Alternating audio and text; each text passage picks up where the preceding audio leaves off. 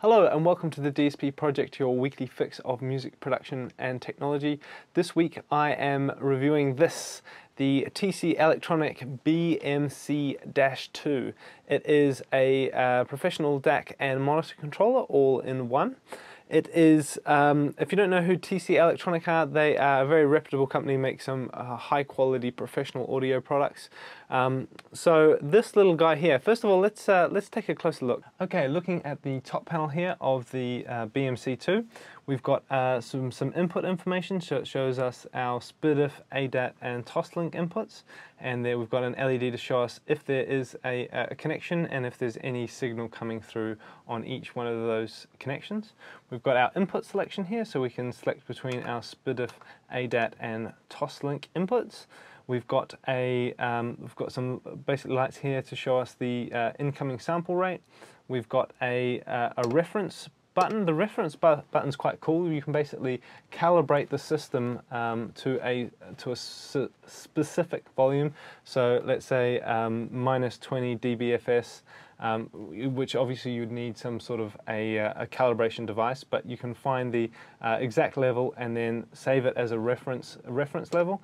And so pressing the reference level basically takes the it takes the volume knob out of the equation and takes you back to an exact reference level of volume. So that is really handy for when you're working to have the exact same volume level, and then you can really learn what your room and everything sounds like at that exact level, because the frequency range is going to change on what you hear depending on how loud or quiet it is. So having a reference level is really handy.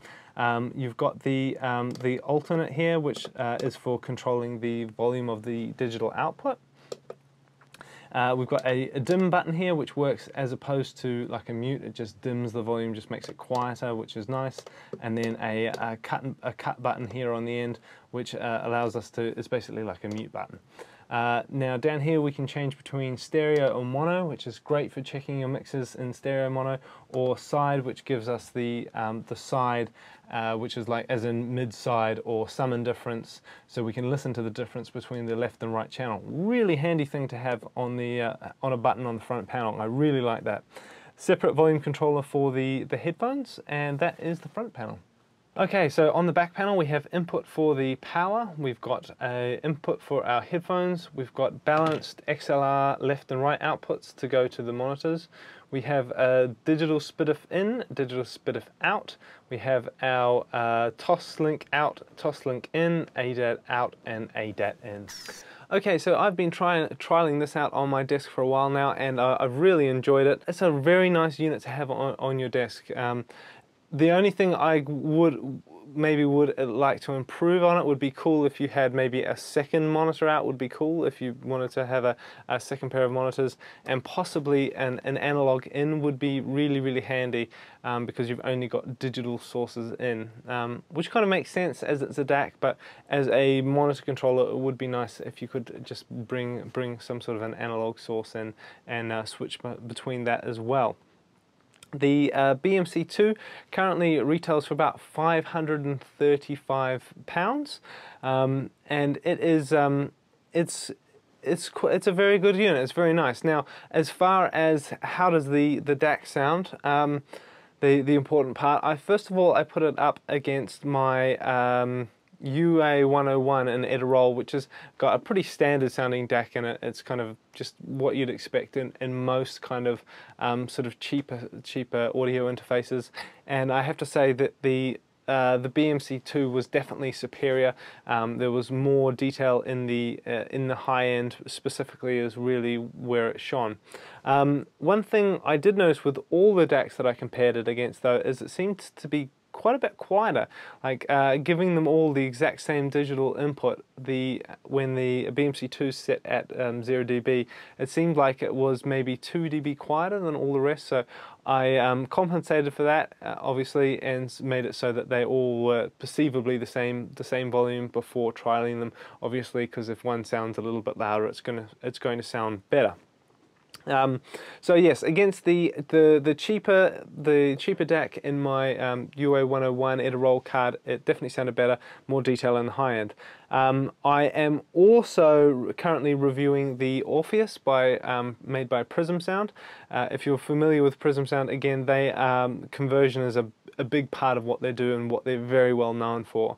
And so the Orpheus is considerably more expensive, but it's a complete audio interface as well. But I thought it would be a good benchmark to test the BMC-2 against.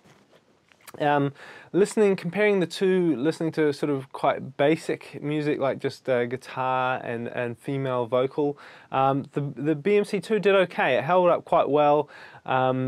You could still get most of the detail. Most of the detail was similar. With the Orpheus kind of still just edging it out, sounding a bit nicer.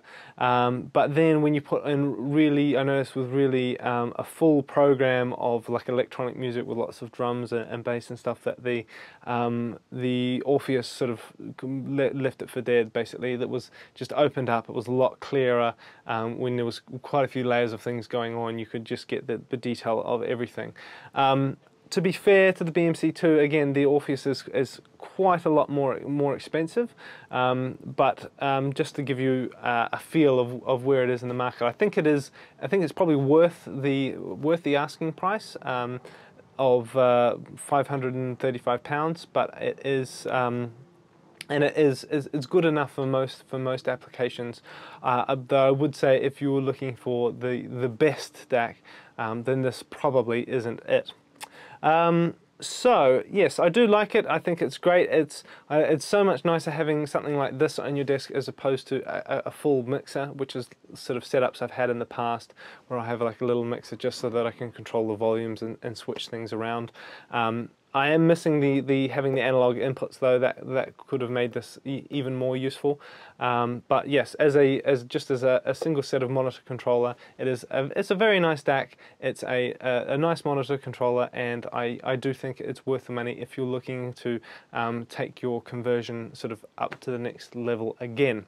That has been my review of the TC Electronics BMC-2. If you have one of these or have any questions on these, please head down to theDSPproject.com and feel free to leave a comment underneath this video. One more thing to note is we are still running the competition to win the Launchpad. It is a dedicated controller for Ableton Live. If you're not familiar with it, check out my Launchpad Basics video, which basically explains everything it does out of the box. Really cool product. Big thank you to Novation who have given us this to give away. Really cool guys. If you are looking for a controller for live, then this is, in my opinion, definitely one of the best.